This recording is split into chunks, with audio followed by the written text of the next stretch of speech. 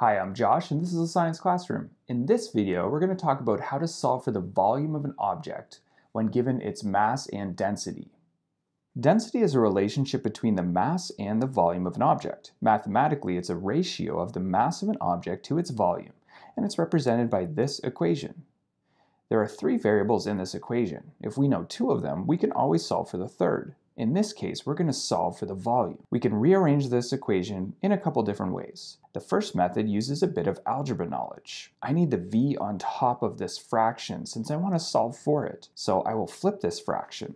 Whatever I do on one side of the equals sign, I have to do to the other.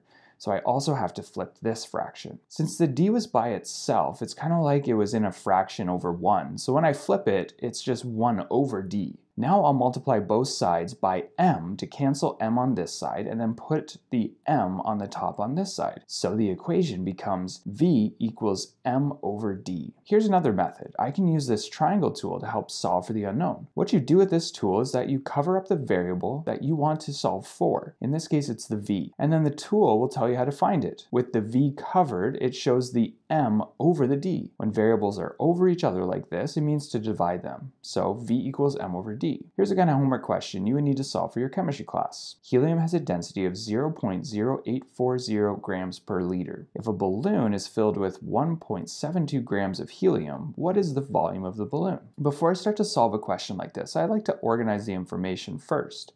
I'll use red to highlight what the question is asking me to solve for. It says, what is the volume of the balloon? I also like to write in the symbol from the equation so I can keep track of everything. So V for volume. Next, I'm going to use green to highlight the given information. It says that helium has a density of 0.0840 grams per liter. The symbol for density is D.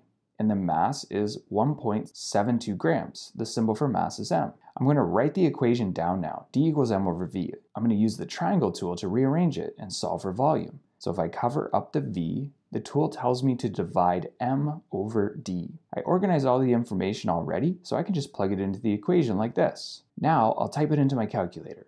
1.72 divided by 0.0840. I'm going to round my answer to 3 digits since both of my given values have 3 significant digits. And so the answer is 20.5 liters. Thanks for watching. If this video helped you out, please give it a like and subscribe to the channel.